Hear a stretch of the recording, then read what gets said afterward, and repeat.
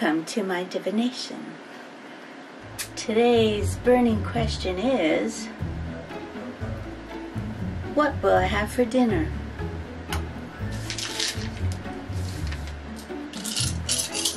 Oh, magic dice of future seeing, what on Monday shall I be eating? I see pork as a main. The technique is pan-fried, and the book is well-fed too.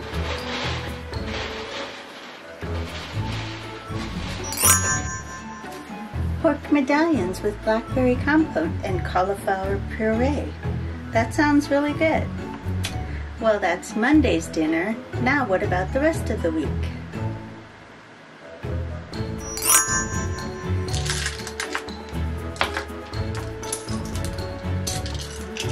Oh, magic dice of future seeing, what on Tuesday shall I be eating?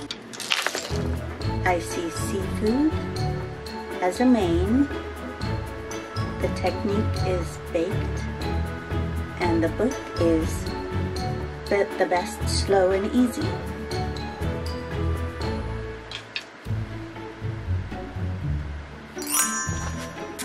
Oh, salmon uncooked with leeks and white wine. Ooh, that sounds delicious.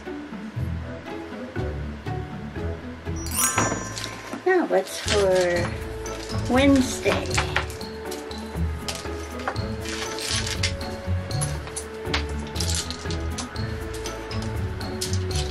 Oh, magic dice of future seeing. What on Wednesday shall I be eating? Oh, chicken is the main. The technique is stir fry, and the cookbook is Whole30 cookbook. Asian sesame chicken salad. Oh, that'll be good. Lots of cabbage. So that'll be Wednesday.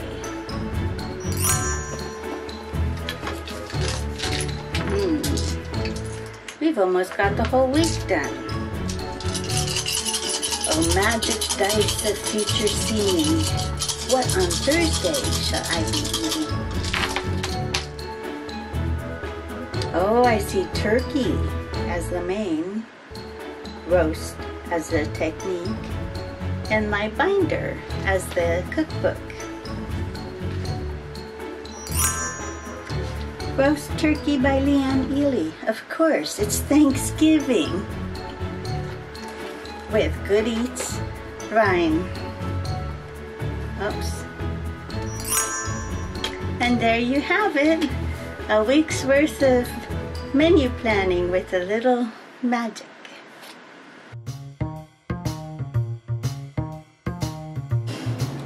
I have devised a fun way to menu plan and use all your cookbooks, or at least most of them. So first thing you want to do is number 1 through 100 all your cookbooks. Then we will use the percentile dice to pick one. For technique, which we have 11 of them, we will use 2 6-sided dice. And for the main, we have 4 choices, so we will use a 4-sided dice. Whatever number comes up is what we'll pick.